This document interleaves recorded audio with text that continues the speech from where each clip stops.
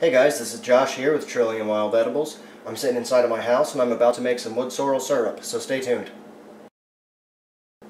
Hey guys, welcome back. Alright, now one thing I absolutely enjoy is syrup. I like all kinds of syrup actually. And a while back I actually decided it would be pretty interesting to take wood sorrel and turn it into some syrup. So you can see I've got a couple things here. I have about half a cup of chopped up wood sorrel leaves. I have some sugar. And I also have about a cup of water here. So the first thing we want to do is turn on our burner, get our water nice and hot, and then I'll get back to you. Okay, so you can see our water is starting to heat up now. We're just going to take our cup of wood sorrel leaves and we're just going to put them in there.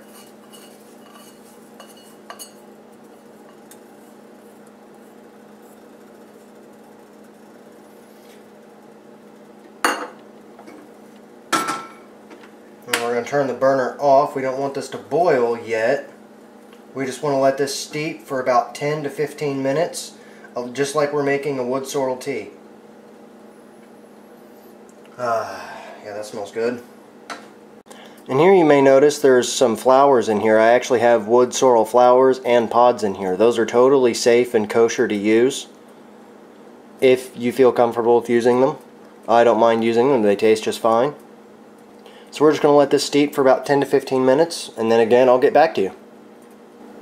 Okay, now while our wood sorrel is steeping, it's a good idea to go ahead and measure out about half a cup of sugar.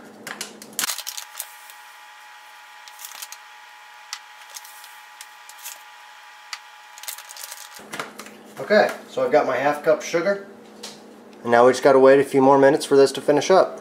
And while your wood sorrel is steeping, you also might want to just kind of stir it around a little bit, give it some movement. This will help to release a little more of the flavor from the sorrel.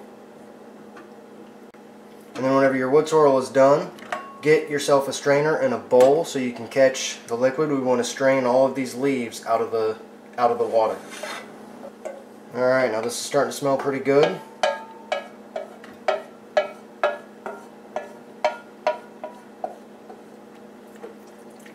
We're just going to dump our water into the bowl here. Try to get as many of these leaves out as possible. We don't want any of them ending up in our syrup. Move this around, kind of smash them. Help them release a lot of their water. As you can see, they hold water really well.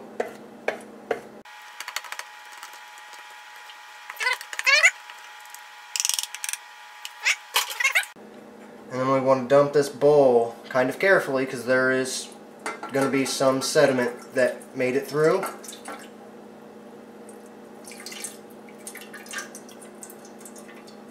Alright.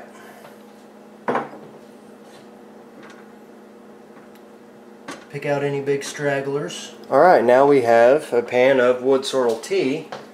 So we want to go ahead and turn our burner back on. We want to pour our sugar in until we feel we have the right amount. Give your syrup a stir. And here I've used only a quarter of a cup of sugar at this point. It smells like it's going to be pretty sweet. I'm going to need to add just a touch more.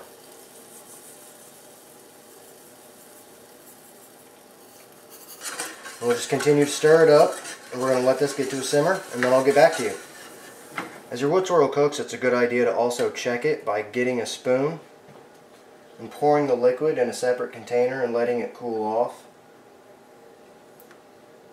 Just so you can see where it's at as a syrup, because you don't want it to turn into candy. You want this to be a syrup. And if you let it cook too long or reduce too much, you'll end up with a candy. Okay, here you can see it's really starting to heat up nicely. Here you can see it's also starting to simmer.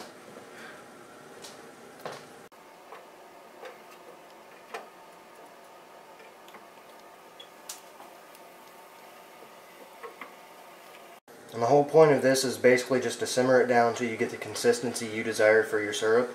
Everybody kind of likes a different consistency of syrup. Some people really like runny. Some people really like thick, almost honey-like syrup.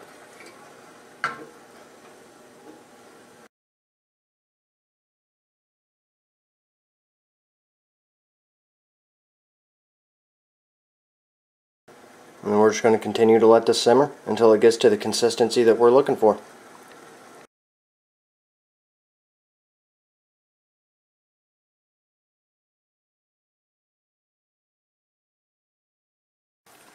Okay, now while your syrup is still warm, it's going to be a little runny, but as it cools down, it's going to thicken. So that's something to keep in mind. Alright, then as your syrup starts cooling off a bit, and whenever it's not boiling anymore, go ahead and get a clean jar, and then just dump it into the jar.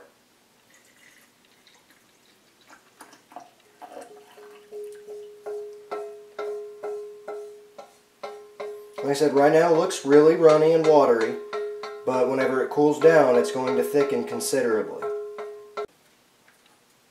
And we just want to let that sit on the counter until we can actually touch it at least. And there's your finished syrup, a really nice golden wood sorrel flavored syrup.